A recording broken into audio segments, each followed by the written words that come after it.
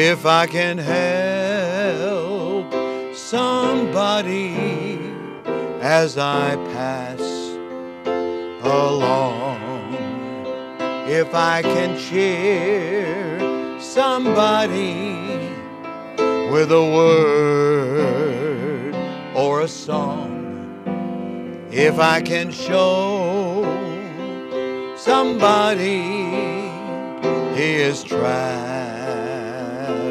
wrong, then my living shall not be in vain.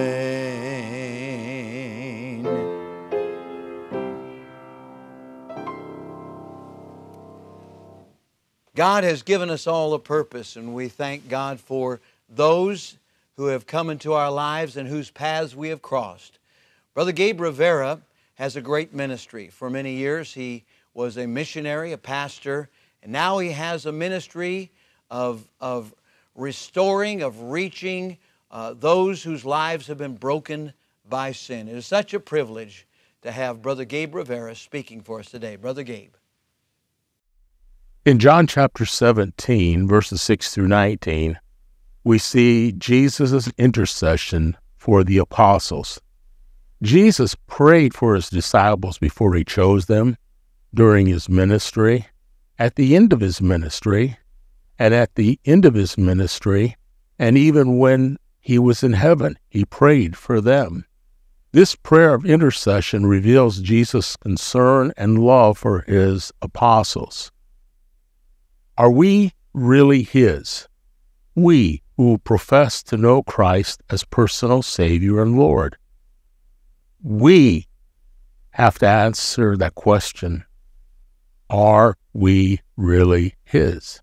A missionary is someone in whom the Holy Spirit has brought about this realization. You are not your own. To say, I am not my own, is to have reached a high point in my spiritual stature. The true nature of that life in actual everyday confusion is evidenced by the deliberate giving up of myself to another.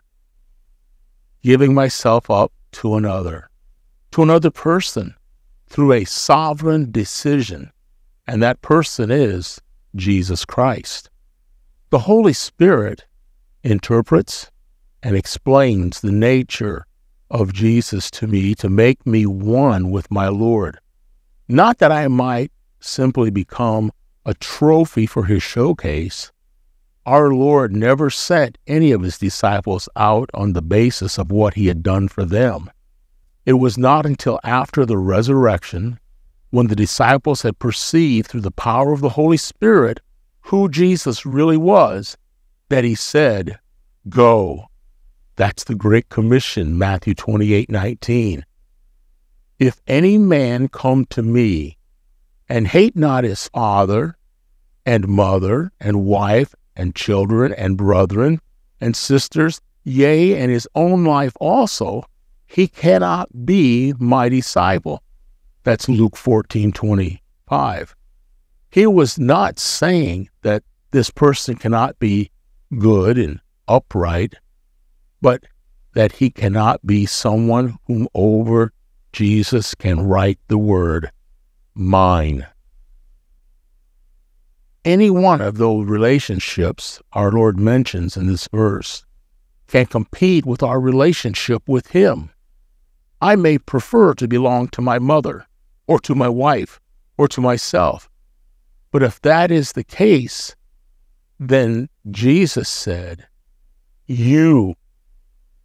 I cannot be his disciple.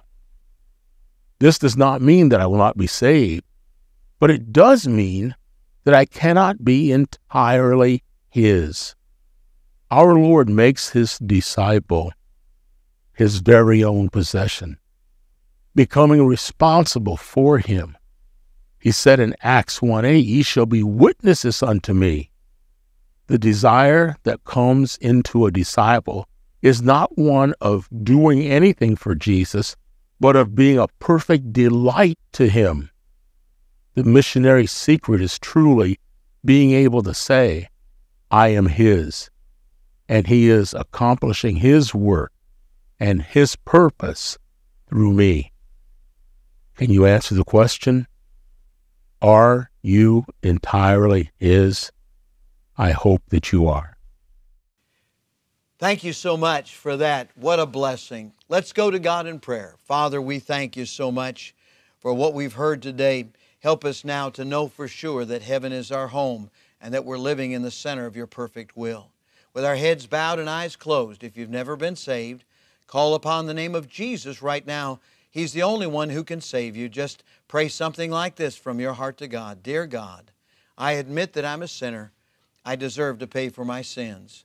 I believe Jesus died to save me, and right now I receive Him into my heart as my own personal Savior. If you prayed that prayer, won't you let us know? We'd love to rejoice with you and be a help to you. And right now, I want to encourage everyone to keep winning souls and keep on living the Christian life.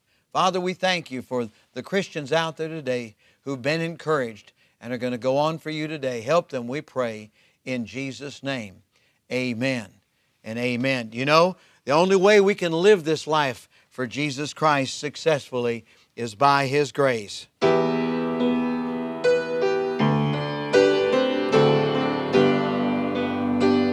Join me if you would. Amazing grace, how sweet the sound that saved a wretch like me.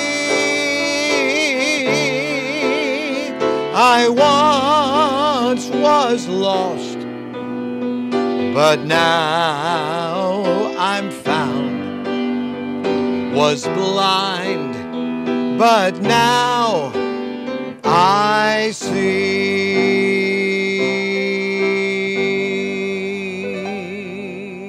God bless you today.